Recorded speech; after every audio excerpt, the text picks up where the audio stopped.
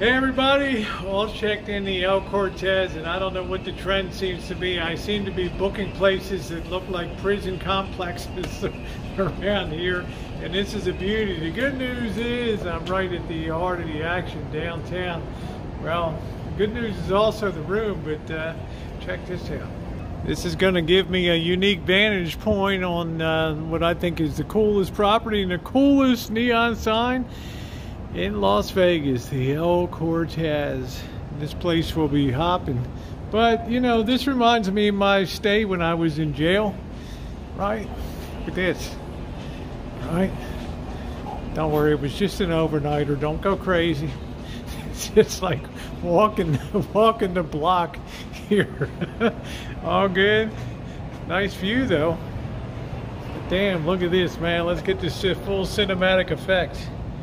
Bam, just like that. Looks like all the cell blocks are wrong. Oh man, I never even knew this place existed here. This is insane. This is absolutely insane. So here we go.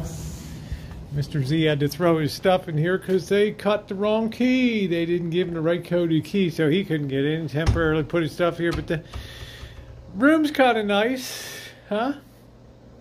Kind of nice.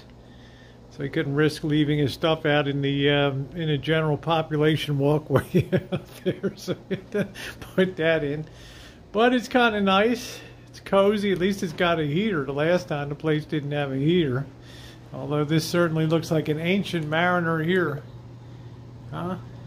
Look at that. The finest in analog technology there.